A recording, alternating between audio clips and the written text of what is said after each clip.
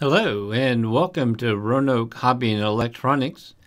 In this video we're going to continue with our series with the Hexiwear, the wearable Internet of Things device, and we're going to get it connected to the cloud. So we've got the Hexiwear device that we've looked at in the first two videos in this series, and I'm going to use an Android phone. I have found that the app on the Android phone connects much more reliably. I've had this Hexiwear connected with this phone the entire afternoon, and I've actually wore it for a couple hours and did some walking and got some exercise and actually collected some data. So that's what we're going to do in the third segment here. Is we're going to look at collecting the data up on the cloud with the Hexiwear, so you have some useful data to look at. And also at the end there, we're going to take a look at a way of programming an app that you can run on your phone to do some specific things with the data. So all that will be coming up next.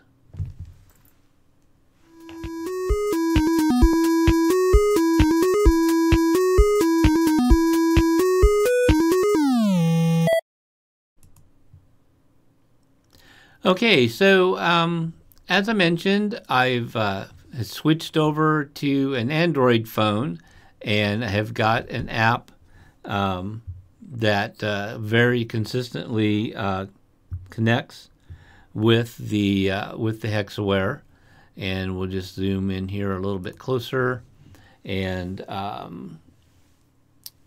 also on this phone, I can actually pick up the screen there a little bit better. Still got some glare, but you can actually see that it's connected. I named this Hexiwear, I just called it Daryl's Hexiwear, and you can see that it's the little cloud icon there is on, so it's collecting data and sending it to the cloud. And you can see the state of the battery, the temperature, humidity, and we'll switch over here to the Hexiwear. Get it up here where I can see it fairly well. And you can see the Bluetooth is on, it's connected. It gets the date and the time from the phone, and it's got the little status monitor. It shows I've got some email that I've received. But we're going to go into the menu, and we're going to go into apps. And there's motion, the flashlight.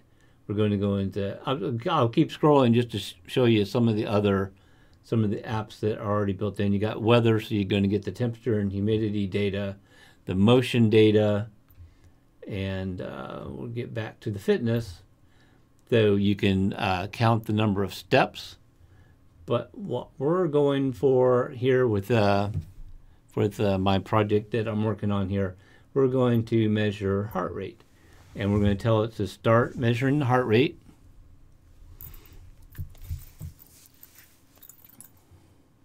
And I will leave it there on my wrist. It may not get a good heart rate because I don't have it securely fastened, but you can clearly see on the app on the phone there as I'm connected with heart rate, and you're actually seeing the data. Then it's collecting, it's sending the heart rate to the phone. So during the afternoon, in this example, I wore it for several hours and collected some heart rate data. Okay, and we'll just jump over here, and we're going to go to the website that I talked about in the other segment, and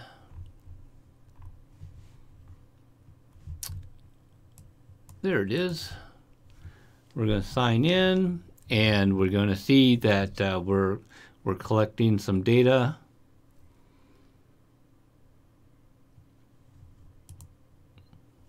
Sensors, and you've got all the different sensors. We click on heart rate. Now, I just want to point this out, and I mentioned in the other segment, I don't think that all the software is got everything completely worked out yet, because for this purpose of measuring the heart rate while exercising, I did want to set some alarm. So if the heart rate gets to an upper limit, I wanted to be able to get an alarm, so I know that I've hit the upper rate. So it's going to say for mild walking, I didn't want to go more than higher than 96 on the heart rate.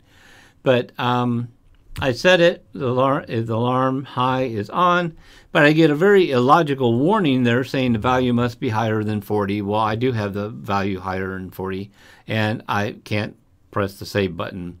So I don't know. I don't think all the bugs are worked out of the software yet.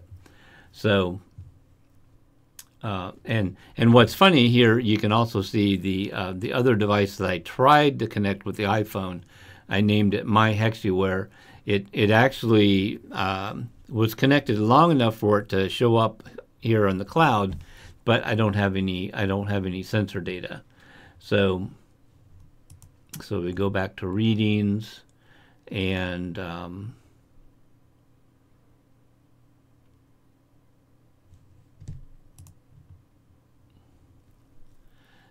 this is where it would show up. Then I'd click on the heart rate, and while I'm talking here, I'll see if I can kind of just hold it firmly in place and see if it can start picking up and seeing some of the data, maybe making it up here to the cloud here. But while I was wearing it in the afternoon, yeah, there it just picked up. It just picked up a reading at 0038, and it will chart then the heart rate that it was measurement while you're exercising. So what I'd like to see would be the way to keep or archive this data. It'd be good, while you're monitoring it, while you're exercising, and say you get back to your computer and you want to look at what your heart rate was during your exercise session, but it doesn't seem to be persistent. You can't save it or drop it into a spreadsheet or anything. It just gives you just the most recent data that you've collected.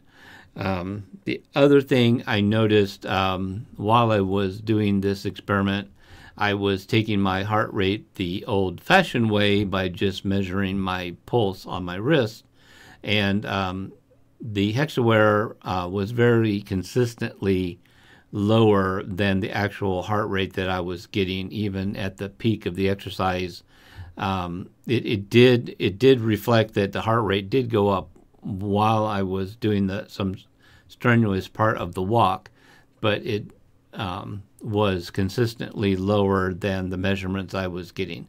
So if I wanted to be completely scientific about this, I would have a logbook, maybe have another device to measure heart rate with and log it and compare it with the data that I got with the Hexiwear to be completely scientific.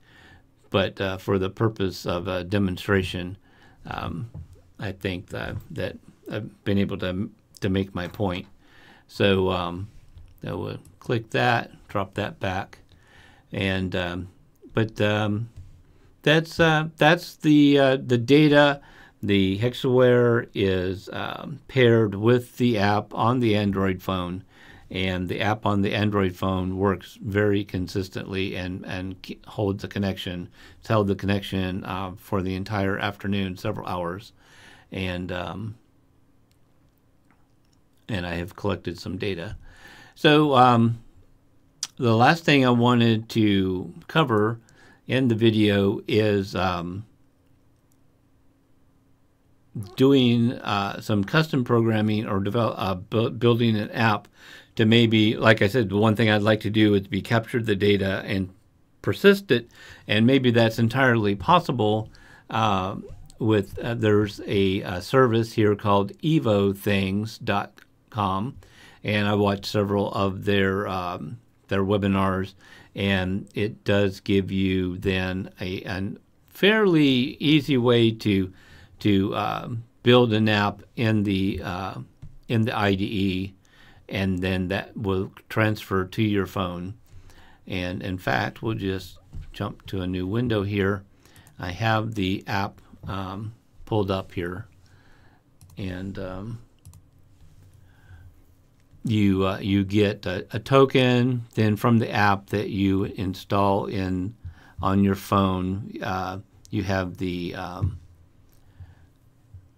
make sure I call it the right thing. You got the EvoThings Studio that you install on your computer, and then you have the EvoThings Viewer app that you install on your phone. So you actually write the app in the Studio, which then using the tokens then links the two together. And then when you want to start up the app, you can get a key that you put into the app. So that way your account on the web links to the app on your phone. But we're just going to quickly look at some. They have some libraries, and they have some examples. What, much to my dismay, they did not have any examples for the Hexiwear. They have several other devices that they have developed some examples for, but we'll jump to the app here, and let's see if I can switch here and show it. And so here's the app on the phone, and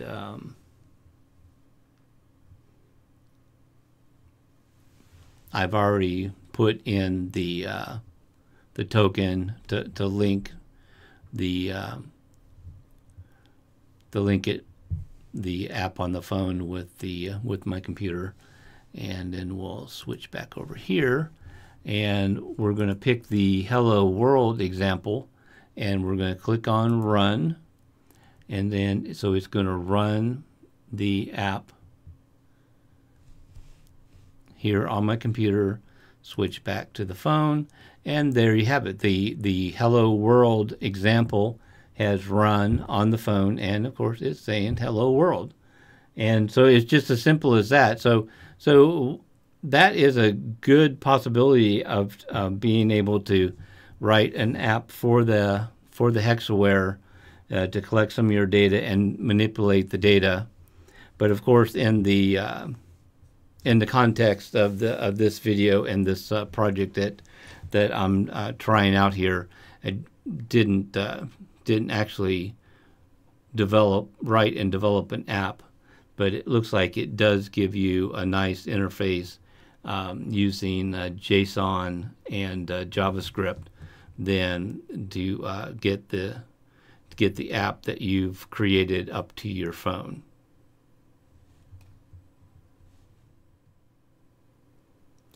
Okay, so that's going to wrap up this 3-part series that on the Hexiwear. Is a fairly new device now that's available for purchase. It was funded on Kickstarter probably late in 2015, and the product now is available for purchase. And kind of looked at getting it connected to your phone with Bluetooth, collecting the data, getting the data up to the cloud, and even a potential way of writing an app to do something useful with that data, and that I think it has a lot of potential. But it's I mentioned in the series then where I think it still has some work, especially with the Apple iOS. So that is going to finish it up for this series. And thank you for watching. And if you've found the information useful, I'd appreciate a thumbs up. Subscribe to the channel. That way you'll get a notification when we've posted some new videos. And again, as always, thank you for watching, and stop by the blog at roanokhobby.info.